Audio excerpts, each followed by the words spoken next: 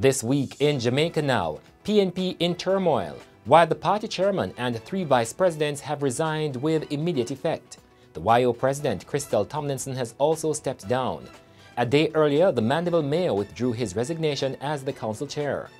COVID cases ticking up, parties galore. The Prime Minister warns that tighter containment measures could be reimposed. 10 of 15 missing fishermen found drifting in Honduran waters. 2 Jamaicans held in Florida after boat crash could be deported. Elderly man gets life sentence for the murder of his teen sister-in-law with whom he had a relationship. And remember the 17-year-old girl beaten at a party? Her mother details the latest.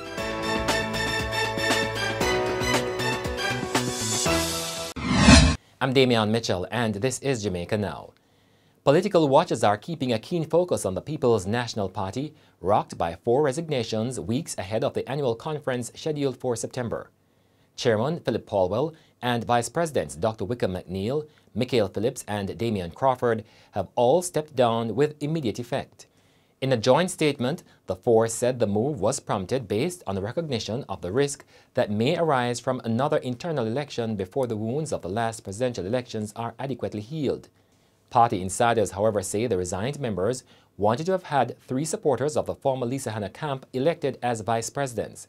It is understood that the team that supported Mark Golding insisted that only 2 candidates from the former Hanna team should seek to be elected. The talks broke down and the chairman and the vice presidents decided to step down.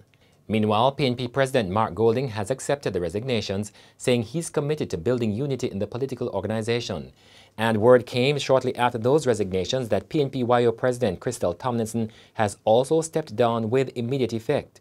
Tomlinson, in her statement, said she would not continue to serve where there is a wavering commitment to integrity.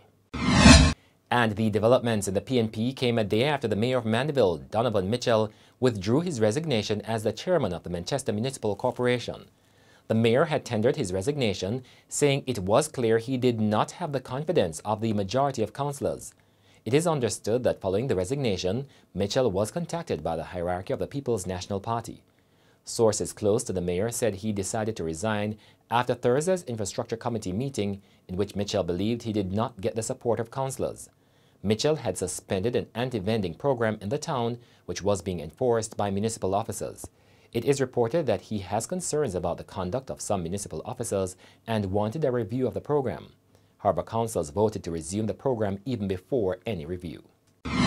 COVID cases are ticking up in Jamaica and deaths too.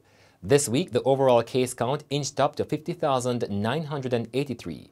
The positivity rate also ranged between 6% and 11%, and deaths continued to increase, with 16 being recorded on Saturday. Meanwhile, parties are continuing galore, many in breach of the established guidelines. Prime Minister Andrew Holness has warned partygoers flouting the COVID-19 rules that tighter containment measures could be reimposed. According to the Prime Minister, many young people, especially those returning from overseas, are showing scant regard for the COVID-19 protocols. He said on Monday the Cabinet received a report from the Health Ministry showing a slight uptick in the infection and positivity rates, as well as hospitalizations. Videos have also been making the rounds showing the Trafalgar Division Councillor Kari Douglas partying without a mask. 10 of the 15 Honduran fishermen who went missing at sea last week have been rescued. They were aboard the rainforest-owned Fallen Star fishing boat en route to Jamaica from Honduras when signals to the vessel were lost. The 10 fishers were found on a lifeboat in Honduran waters on Thursday. An oil tanker was sailing from Port Escovel in Jamaica to Guatemala when the men were spotted. Roger Lynn, the Director of Marketing and Corporate Affairs at Rainforest Seafoods, said spirits are still high, although the whereabouts of the remaining 5 fishermen are still unknown.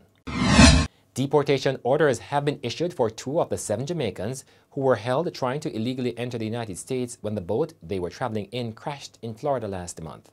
The 2 are being processed by the United States Border Control at the Chrome Detention Center. The 5 other Jamaicans remain in custody and are being processed at different facilities in Florida. According to highly placed sources at the center, the 2 facing deportation are expected to be repatriated later this month. The Jamaicans were among some 17 people, including nationals from Haiti, the Bahamas, Venezuela, and Romania, on a boat that almost ran aground in Pompano Beach in the Broward County area in Florida in June. It was reported that the boat left the Bahamas for Florida. The 61-year-old St. Anne man who pleaded guilty to the murder of his 18-year-old sister-in-law has been sentenced to 25 years in prison without the possibility of parole. Winston Jarrett is to begin the sentence immediately following his 28-year sentence for the 2012 murder of 65-year-old Daniel Wishart. Wishart was stabbed to death following a dispute over payment for a painting job. In handing down sentence this week, Chief Justice Brian Sykes cited Jarrett's criminal history, which dates back to 1978. Jarrett has also had several convictions for housebreaking and sexual offenses. 18-year-old Jelana White was found last year with her throat slashed. Jarrett later confessed to the murder of the teen with whom he had a sexual relationship. He said he was driven to kill her because she was involved with other men. Kaylan Dowdie, the 17-year-old girl who was last November severely battered allegedly by a group of women, has now lost her memory. Her mother, Vanessa Buckley, told the Gleaner that the teen will not be able to give the police a statement. When the wounding case was mentioned in the Kingston and St. Andrew Parish Court in June, the police had indicated that they wanted to collect a statement from the teenager. However, when the case was called up in court this week, the police reported that there had been no improvement in the teenager's condition, who remains on a ventilator. Over the period, Dowdie has had 9 heart attacks. There are 5 co-accused: 22-year-old waitress Timone Williams, 33-year-old Nadine Aldridge, who is unemployed, 28-year-old call center representative Shakina McLeod, 26-year-old sales rep Christiane Lewis, and 45-year-old laborer Yolande Vassell. They remain on bail pending their return to court in September. And that's it for this edition of Jamaica Now, your weekly review of the big news stories. Send us your comments at onlinefeedback@gleanerjm.com. Follow us on Twitter and Instagram at Jamaica Gleaner and on Facebook at Gleaner Jamaica. Like this video on our YouTube page, subscribe today, and turn on your notifications. I'm Damian Mitchell, and before we go, dark days frustrate George Wilson residents near Craighead in Manchester. We've been querying about light, the electricity. Some people came sometime last year, 3 sets of them came on, measure and go around and come back, but nothing since that. We haven't heard anything because they fixed the road. The road was very rough. Nothing couldn't drive. But since it's fixed now, they came. So we expect that we would get some poles from early last year. Yeah.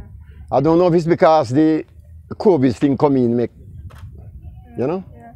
A young lady around there, she brought them in. What was the price Paul tell you about the wire? 1 point something in there. 1 point something, not 2, 1 point. Something. Yes, for the wire. And we would have to buy the wire. The people then would have to pay for the wire to go around there. But they would supply the poles. And they would supply the pole. But it's rough. You find that money there. It's not pretty, not pretty.